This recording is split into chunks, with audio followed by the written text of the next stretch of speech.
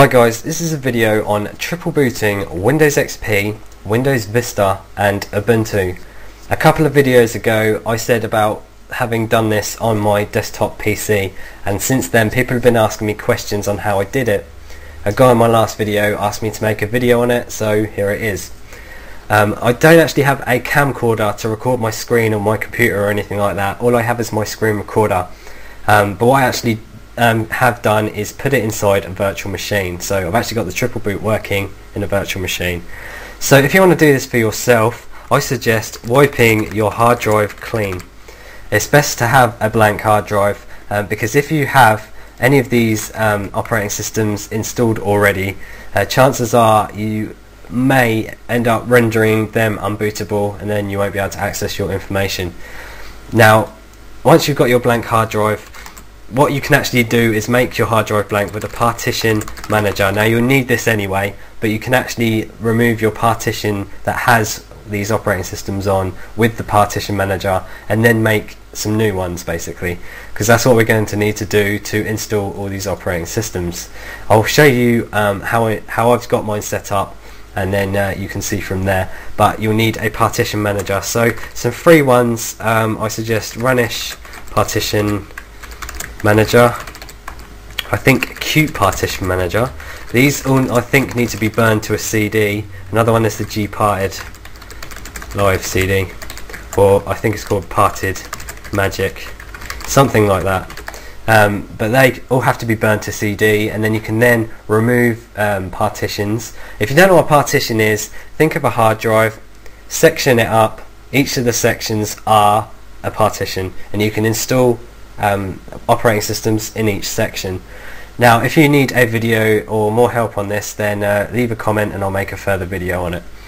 Okay, so you've got a blank hard drive, you've got nothing installed on your computer, it's just blank, and you've got your Partition Manager at the ready. I'm actually going to turn this on now so you can see what I have starting up. So this is the boot manager.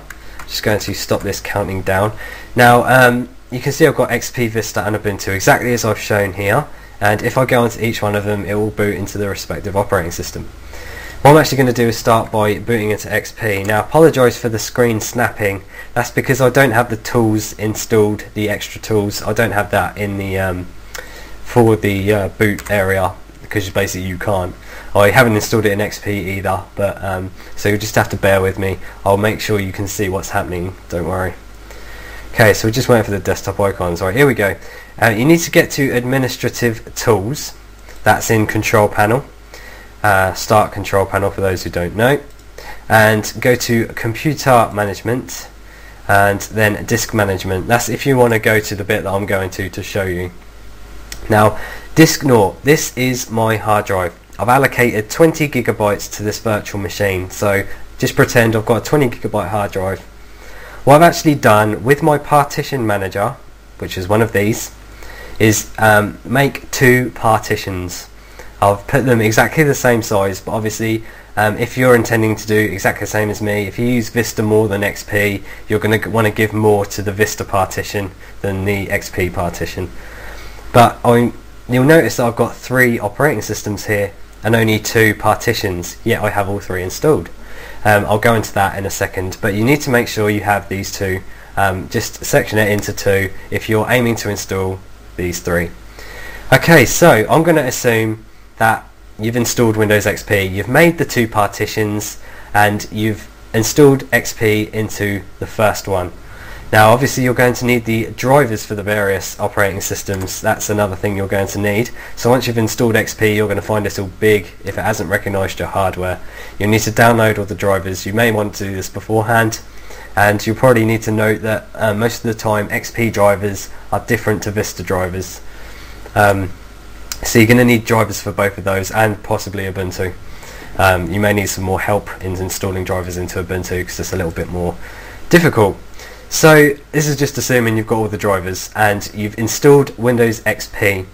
What you then need to do is install Windows Vista. That goes into the second part of the drive. So it shows it a little bit differently. It'll show it underneath, but you need to install and remember the size of the other one. So you've installed XP onto a drive, it will be the one that's got all the space free. So it's the other drive that you need to install Vista on. So I'm going to assume that you've installed XP, you're happy with that, it's customized. You've then installed Vista onto the other portion of your hard disk. What you'll end up, once it's finished and it reboots, you'll end up with a menu that looks exactly like this, but it will say earlier version of Windows and Microsoft Windows Vista. What I want you to do is start Microsoft Windows Vista. Now this is going to take a while to start, so I'm going to make sure you can understand what I've done so far. So you've got a blank hard drive, you've got your Partition Manager which is burnt onto CD, you've then split the hard drive into two, obviously giving more space to the one you use most out of XP or Vista, because the order that it goes is install XP, install Vista, then install Ubuntu. So you've got your blank hard drive, you've partitioned it up, you then need to install XP. Make sure that's all done. Install XP into the other section of the disk, and then you'll end up with that boot manager. What we're actually going to do is change that boot manager, because as you may know, I said earlier version of Windows was an option. Now we're going to change that to Windows XP.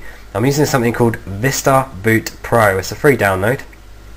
What you can actually do is rename them to whatever you like. I'm just going to click OK here, this doesn't matter for the time being. Then I'm going to click Manage OS Entries. Now you notice that it says Microsoft Windows XP and Microsoft Windows Vista. These are the things that are in the boot. When I first started the computer, where it said XP, Vista, Ubuntu, this is the XP and Vista. Now you can actually rename them. That's what I did. This first it said earlier version of Windows and Windows Vista. I simply clicked this, typed in Microsoft Windows XP. You can't see it, but I clicked OK, applied it to all of them, and and then it was done. Then it says when you turn it on, Microsoft Windows XP. Okay, so I have the two sections of the hard disk. I have the boot menu modified. I now need to install Ubuntu. Now the great thing about Ubuntu, if I just mount the disk, obviously you're going to need the CD. I'm just mounting it inside the virtual machine to show you it. And the great thing about Ubuntu is that you can click install inside Windows. Now what this will do is actually add a boot option for you. So it will go Windows XP, Windows Vista, Ubuntu, exactly like you saw. Now I can't click this because I've already installed Ubuntu, but you'll get further options. If you look back into my Woobi thing, it shows you the options that are available, because that's what it uses. It uses a Woobi installation, but it's very easy to set up, and you can then boot into Ubuntu. So that is pretty much it. You then end up with a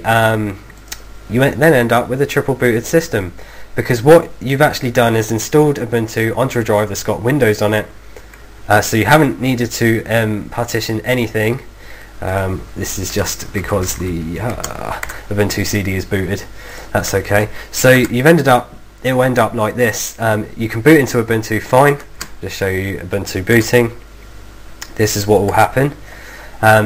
So you've got your XPs run on your first hard disk.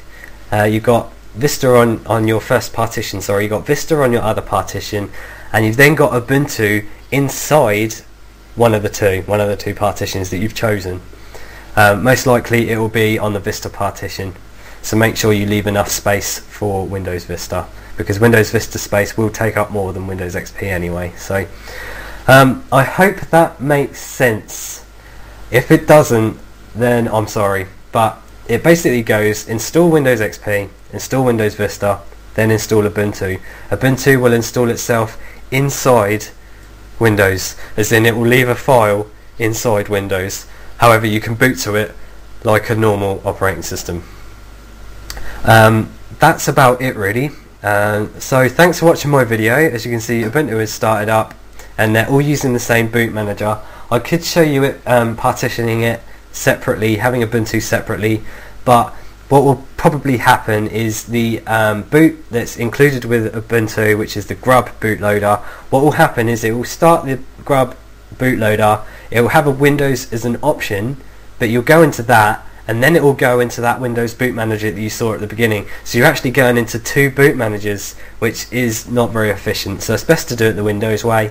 Obviously that has its disadvantages, but as you saw, I've got them all booting on the same boot manager, and that was how I did it.